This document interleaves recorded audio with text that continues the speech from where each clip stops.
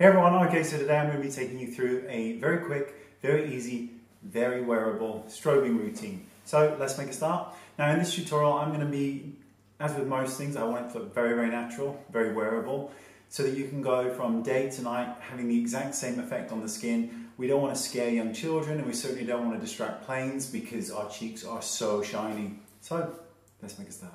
So obviously the first place I want to do is my cheekbones. Now I'm going to be taking Euphoric strobe light, and I'm going to be applying this to my cheekbones with my number 2 brush.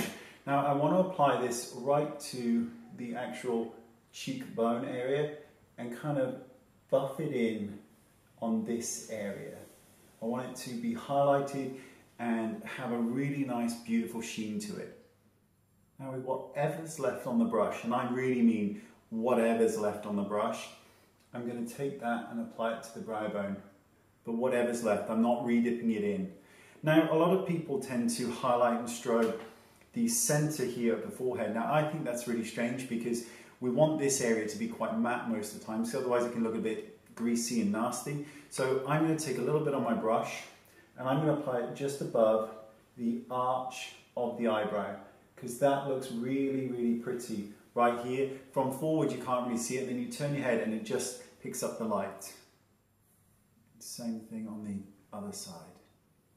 Now we're also going to highlight very, very, very kindly down the center of the nose, but really kindly, and the tip of the nose can look really, really pretty as well. Now you can also highlight the Cupid's bow and onto the bottom lip. Gives the illusion of a fuller lip. Now these are the standard places to apply product, but you need to bear in mind that if you have very, very large pores or large pores over a certain area, it tends to be better to not highlight or strobe that area because it can just pick them up and make them look much bigger than they are, and nobody wants that.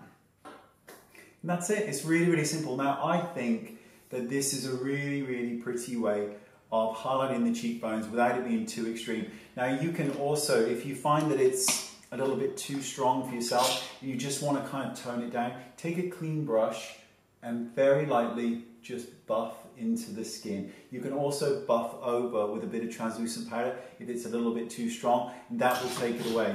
Now bear in mind that if you're then going to use a really shimmery blush, you're going to then get overkill. So try and stick with a matte blush and then apply this over that or under it, however you want to do it. Rather than applying a really shiny blusher, a really shiny highlighter, then a really shiny bronzer, and suddenly everything is shining. By keeping this area here matte and the chin matte, the rest can shine and look really, really beautiful. Now I don't know if it's picking up on camera yet because I'm not editing it yet, but in the mirror way ahead of me, it looks really pretty and soft and gorgeous, and that's what we want. Thanks so much, and I will see you all next time. Let me know what you think of highlighting and strobing, because it really is the year of the glow, without a doubt, and this is a great way of doing it, and it's so much prettier than all the contouring shit. So let me know what you think. Don't forget to rate, comment, subscribe, and I will read your comments. Thanks so much. Bye bye.